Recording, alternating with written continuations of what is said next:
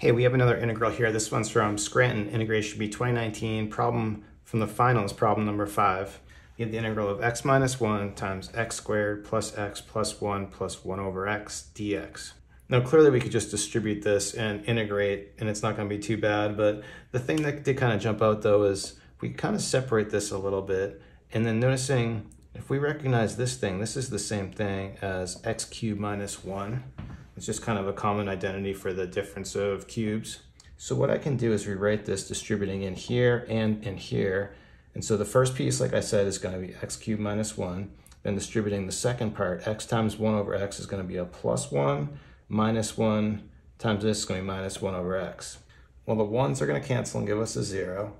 So let's just integrate this, and then we should be done. So if I integrate x cubed with the power rule, I get x to the 4th over 4. Then the last piece we're going to have integral this is going to be natural log absolute value of x plus c, and that's it. Wow, that was really quick. I didn't even use half the board, so that's a little too easy, but we'll stop it there. Thanks everyone for watching. Have a great day.